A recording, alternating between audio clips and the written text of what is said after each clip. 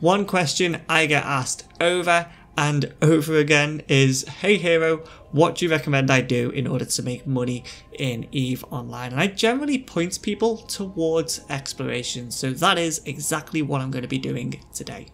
I am Disowned Hero and welcome back to another super awesome, mega wicked cool video. Yep, so a lot of people come to me, generally newer players, and say, what can I do to make money? And the first thing I tell them is try not to do an activity just to make money. Instead, figure out what you like in the game and make money from that. It'll be so much more enjoyable. But for people who generally have no idea what they're doing or really don't know what they're going to do to make money, I'll point them towards exploration. And that's because it covers so many basic aspects of the game. It's a perfect way to get yourself introduced to so many different things. To begin with, you'll have to get used to de-scanning, creating safes, scanning things down, keeping yourself safe, fitting ships, actually flying, all that kind of stuff. It's a really good way to get yourself used to how EVE works. Once you get more competence, you'll be going to low sec, null sec, wormhole space, and yeah, once you've done exploration for a while and you've figured it all out, everything becomes so much easier. So that is exactly what I'm going to be doing today then. I'm going to be taking this astero out here. I'm going to be going to wormhole space, which is somewhere I tell people to kind of aim towards. I will never tell a brand new player to go jump into a wormhole, that's a bit silly. But I'll say, so do exploration, get your confidence, figure out what you're doing, and then aim towards wormholes, because that is where the money is at. The problem is, I have not actually done exploration in quite a while, so I'm going to do it today to see if anything's changed, and to also give you guys an overview of how this all kind of works. So yeah, I'm going to be taking this astero out here, so let's have a little run around of the fits we have. In the highs then, I have a covert ops cloaking device 2. I've got a Sister's Core probe launcher. I also have 16 Sister's Core scanner probes with me as well, and there's a good reason for that we'll go into later. I also have a T1 relic analyzer and a T1 data analyzer.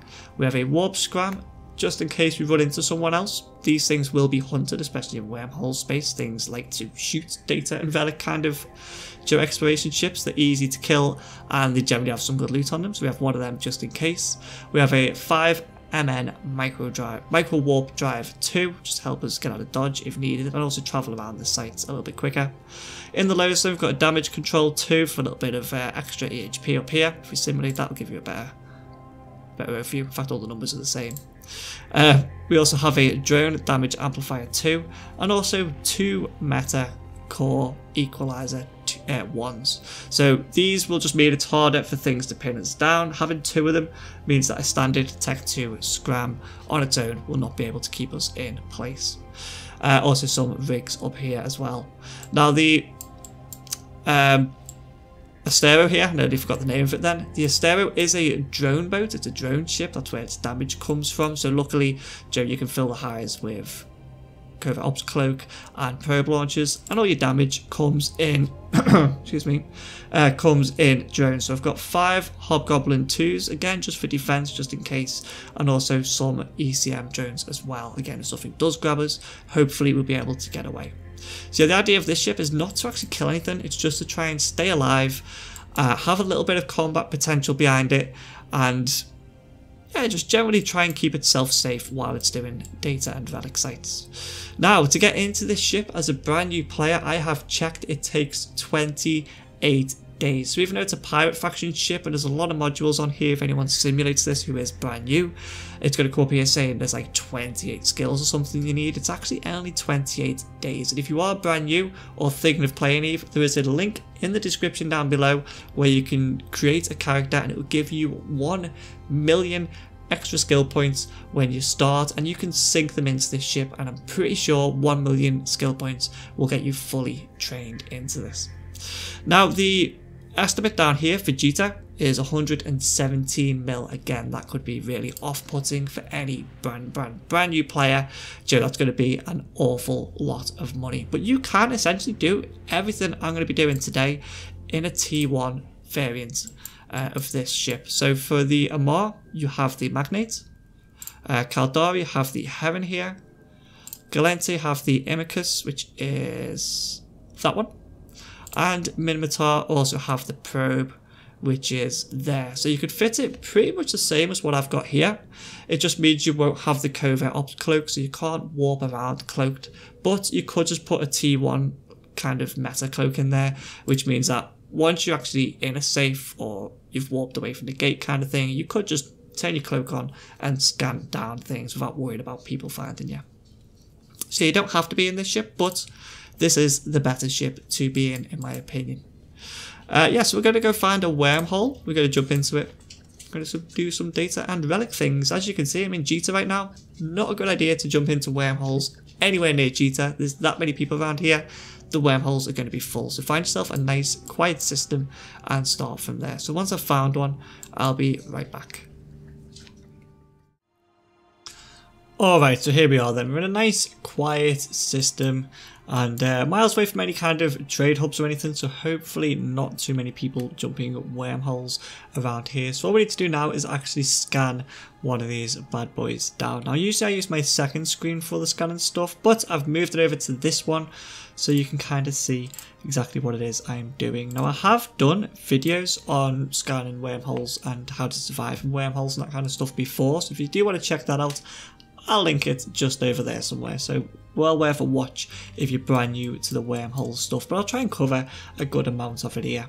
So we need to open up the probe scanner to begin with and make sure we have a probe scanner loaded with the scanner core probes. So you don't want the combat probes, they won't be able to find wormholes and stuff. We also want this listed to, well, cosmic signatures. You need cosmic signatures in there because it's these things that are actually wormholes. We just need to scan them down first. So yeah, we'll open up the little map so we can see exactly what we're scanning. Where can I pull that? I'm gonna try and rearrange things now to fit on this one.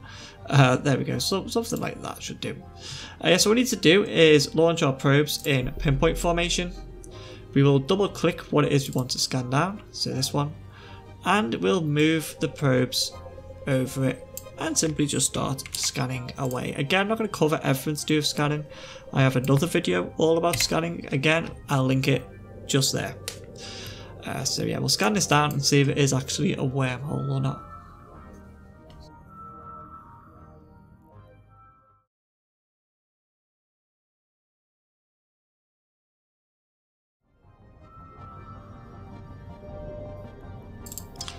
Perfect, exactly what we are looking for. Unfortunately, that first system turned out to be combat site. No big deal, just jump to the next one. You don't actually have to recall your probes anymore. I'm pretty sure they changed it, so if you jump system, not 100% if it works in wormholes, but yeah, if you jump system and don't actually recall them with this button, they will actually come back to your hold anyway. But I always like to get into the habit of manually recalling them anyway, because that one time when you're on your last set of probes, you jump and you think, oh, I haven't pulled them back, you'll jump and be like, crap, they were left behind. So I like to pull them just in case. So there's that one, scan down. We'll pull that back. Let's go and see where this leads to. Now, there is a few different types of wormholes. Generally, they all pretty much work the same. Just they'll either lead to unknown space, which is wormhole space,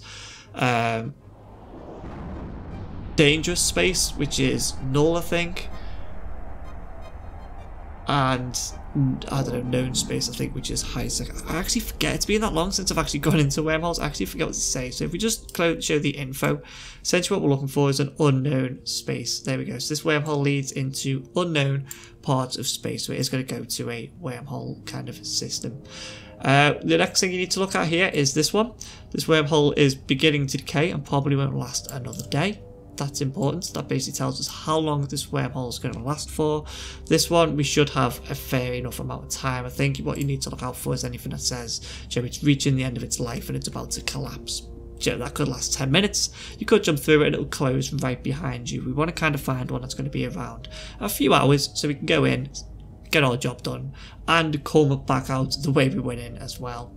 And this one as well, it's not yet had its stability significantly disrupted by ships passing through it. So the more ships that go through it, the more it gets disrupted, and at a certain point it will collapse on itself and go out.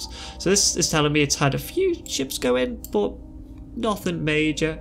And yeah, larger ships can pass through this, which doesn't really bother us. We're in an astero, we can go into anything. So what I'm going to do now is just simply hit this button up here, enter wormhole. We're going to click yes on this, just telling us there's no Concord in here, so we won't be able to rely on them to come and save us.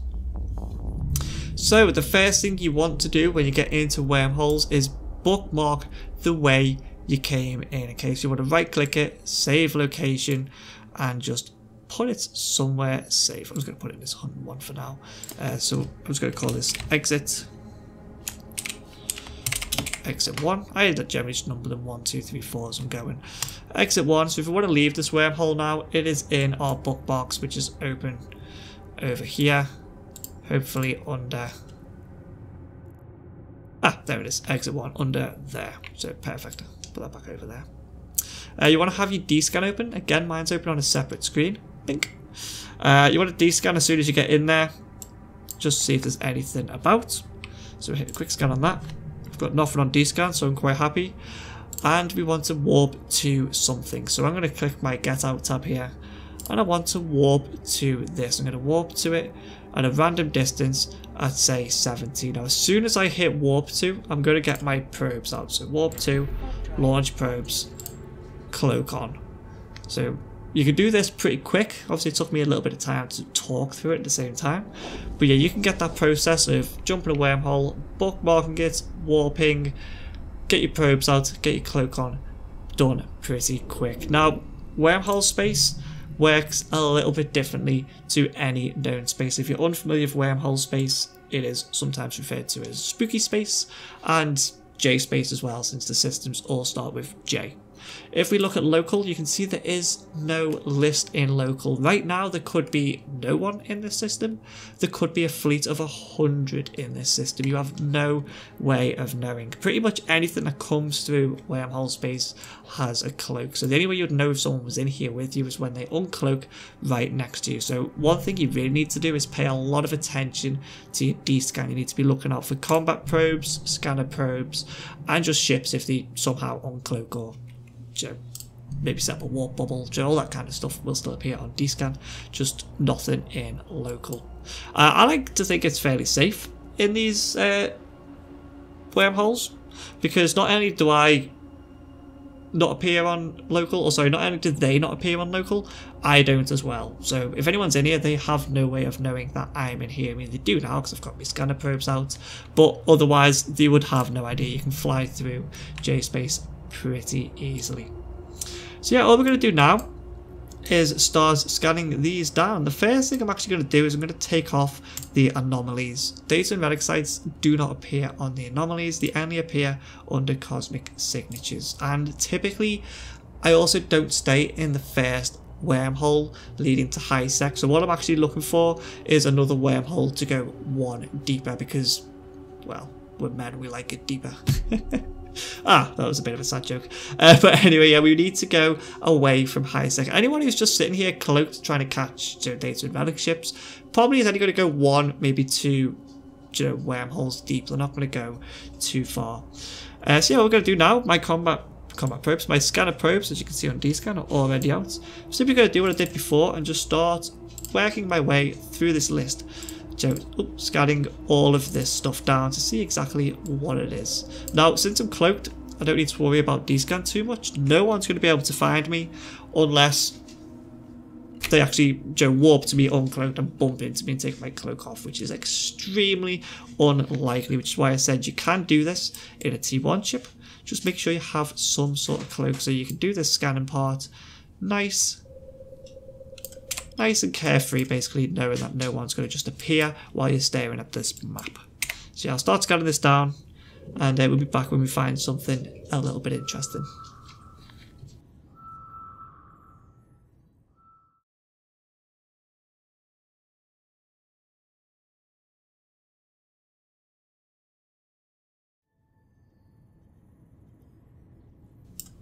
Alright, that's perfect. We've actually found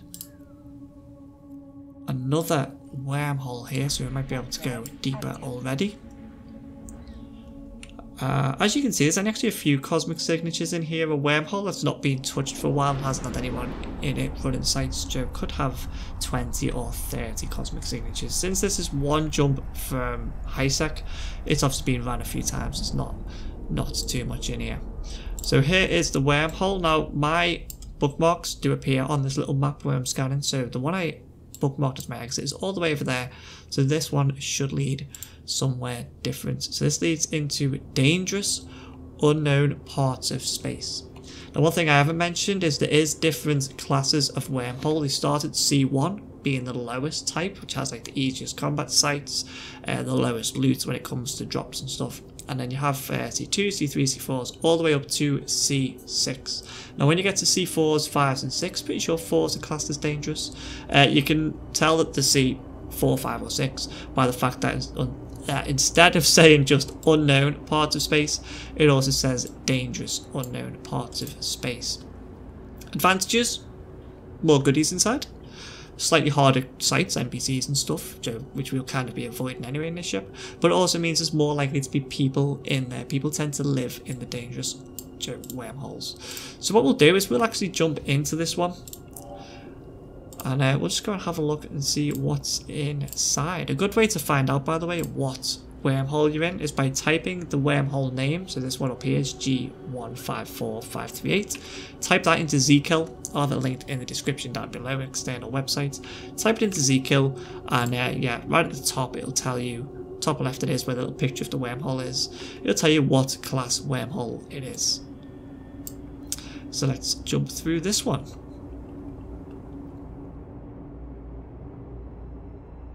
There is also a way of telling what wormhole you're going into by this picture, but I've never quite figured that out. Do you like the image inside of it? This one's red. I like kind of bluey black in the middle. Don't know what that means. Someone in the comments could probably say, you know, brief overview of how you can tell by looking at this, but yeah, Zkill's a good way of figuring out what class you're going into. So we'll jump into this one. We have nothing on D-scan, lots of signatures, so hopefully no one's been here for a while. I actually forgot to check how old this one is.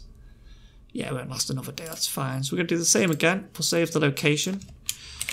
We'll call that exit 2.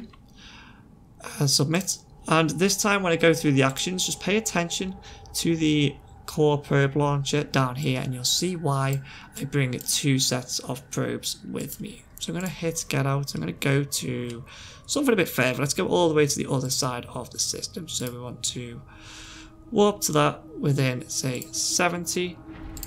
Launch them and cloak on. And you can see down here, even though I'm cloaked and I haven't actually pushed anything, it's already reloading my probe launcher. So it means less time having to reload it. It also means I can reload it while probes are out. So I don't need to call them back, decloak, load them up, cloak again, warp to where I'm going to probably decloak. So it just saves that time. The less time you spent decloaked, the better. Let's have another scan here. I'm still showing nothing on D-scan. We're all nice and safe, cloaked up. That's all there is to it. All we need to do now is start scanning these things down and see what we can find in this one.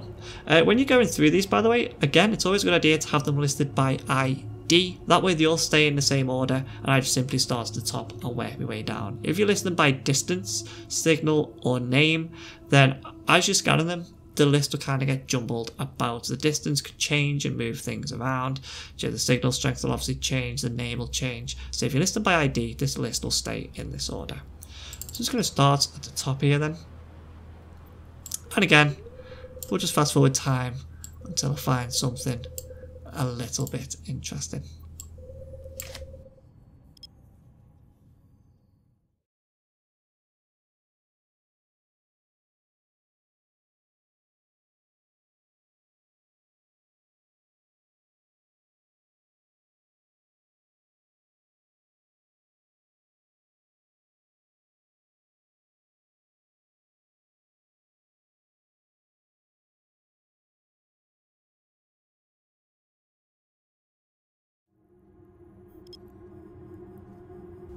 Alright, so there's actually not anything in here, to be honest. It's gas sites. If you're interested in gas, there's lots here. I don't need to scan that last one down.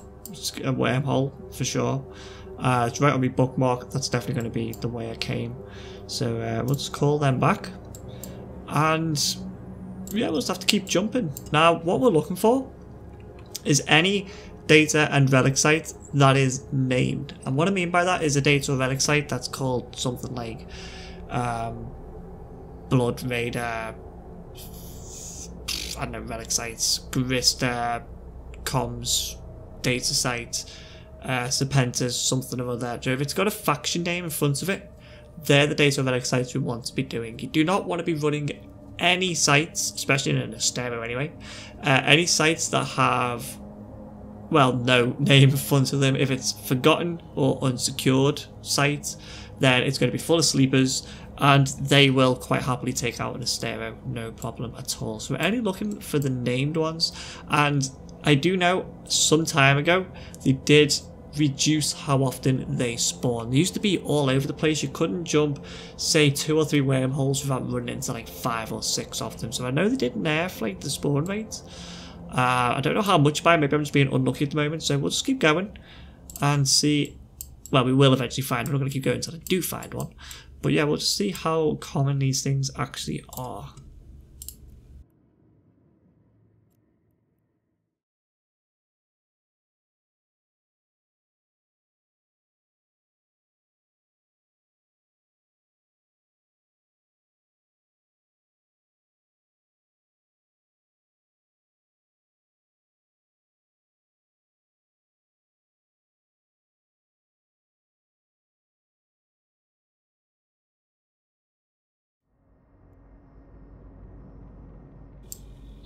Alright, so we're in a wormhole here. It's C4 or below.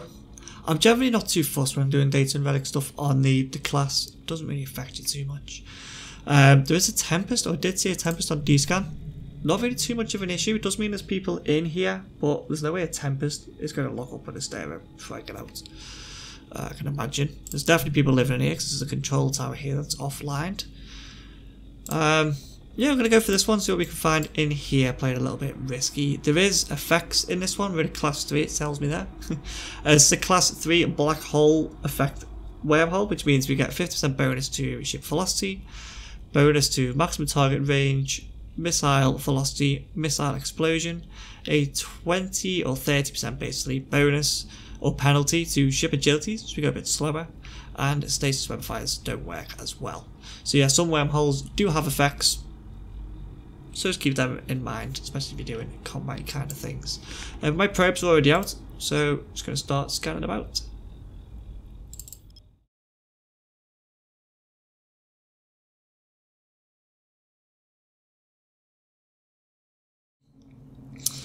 Alright guys, so we found something a little bit special here.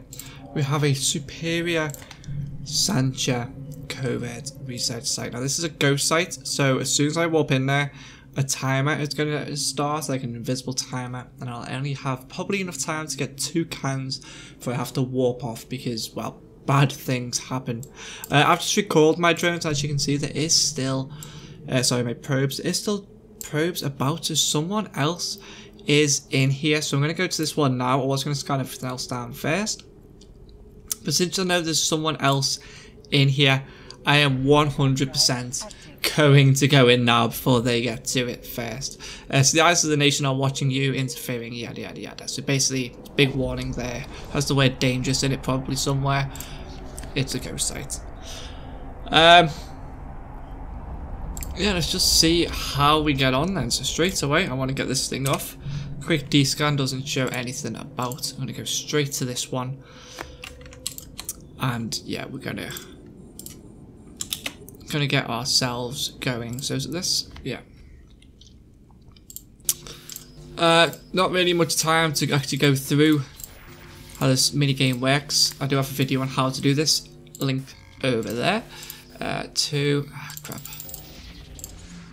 1, 4, 3, 2, damn it. 3, 3, 4, damn it.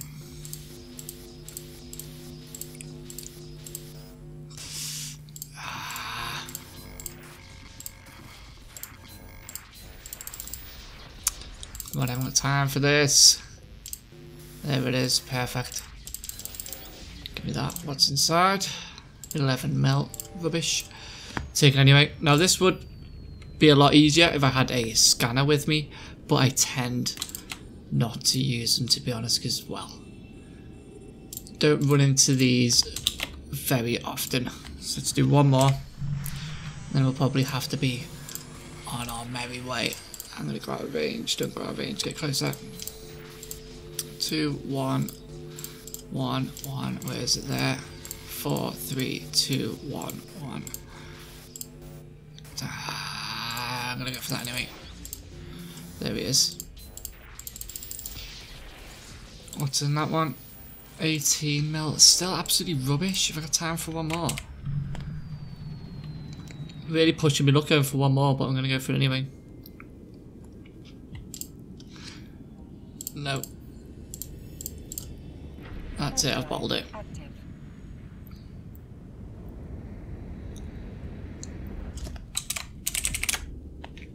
going to bookmark that. And we'll come back and I'll show you if it's still there. Exactly. So what comes in. What is this? I can't search contracts here, can I? That might be worth a few bob. I'll have to check that. Right, so if we were back there at 100, we should be able to see like the response, the defense that comes in. Let's go back at 100. Keep ourselves cloaked. And yeah, from what I've seen of ghost sites, they come in pretty quick, they'd lock you pretty quick, and they do a lot of damage. And I'm pretty sure someone's told me that all these kind of things here, like the bunkers and that, they all kind of explode. So it causes a lot of damage. So we'll just wait. Hopefully they appear now, so I don't feel bad for leaving all the others. If I had time to do them all, I'll feel pretty guilty. So I should have just gone for it. But like I say, it's an invisible timer. You have no idea of knowing, when they're actually going to appear. And there they are. Yeah, so they come in pretty quick. They lock up pretty quick. No explosions though. So that's one thing. If you were fast, maybe if you were lined out, which would be near enough impossible to do since you have to stay in range for these things. So you might be able to stay a bit longer, but yeah. Might have had time for the third, who knows. Oh, they do explode. There you go. Yeah, I don't think that'll do damage to you though, actually thinking about it. That'll probably just stop you from being able to run them, but I'm not going to get close enough to one to find out.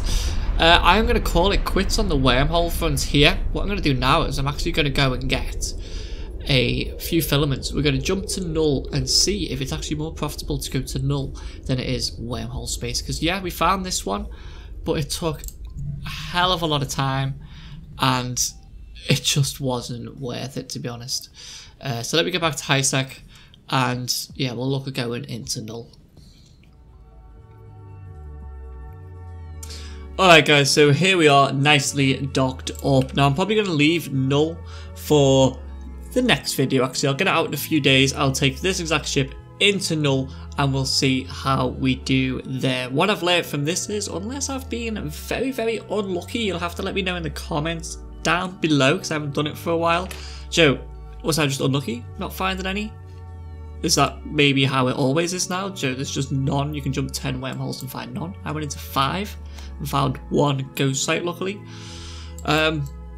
Yeah, you'd have to let me know because I honestly don't know. But what I'm going to do anyways, yeah, I'm definitely going to take this into nullsec. We'll use some filaments, try it out in null, and just see if there's more money to be made there. And I'll stop telling new players to try and go into wormhole space data and relic hunting because, well, it doesn't seem the way to go.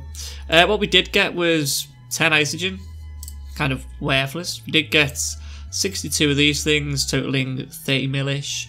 And a quick look in contract shows that this is kind of worthless as well. Even if you build it, it's still only worth about 5 mil. So, how many is this thing build again? 1 probably?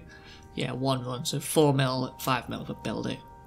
Probably less after cost of building it.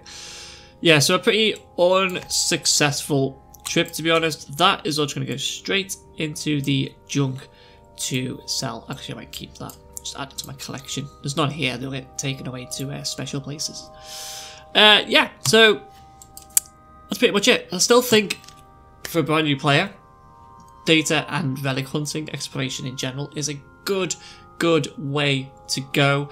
I'm looking out for other players, I'm looking out for scanner probes, trying to predict what the scanner they're looking for me. Is it another astero maybe, looking to do sites, seeing things on grid, how to react to them, warping safes, creating safes, bookmarks, everything you need to generally fly around. You'll use this kind of stuff when you're doing combat, you'll use this kind of stuff if you're a mining, it's just a good set of skills to have, and you can get it all from doing this kind of stuff, and it can be cheap as well. I mean, I'm in an astero, again, you could go super cheap. I believe some guys in Corp actually went to Null not long ago, needlejacked in probes or imicuses or something during the T1 scanning ships, worth less than 2 million ISK. So definitely doable. Other than that, guys, there's not much else to say. Thank you all so much for watching. If you did like the video, then please hit the like button down below. The subscribe button is right next to it, so give that a whack while you're there as well. And I'll see you right here very soon in another video. Bye bye. If you did enjoy this video, don't forget to hit the like button and hit the subscribe button as well to get some more game guides, how-tos, let's plays and live streams from myself. I also think you should check out this video just up here, but if that one doesn't interest you, then try this one. Other than that, guys, take it easy and I'll see you soon.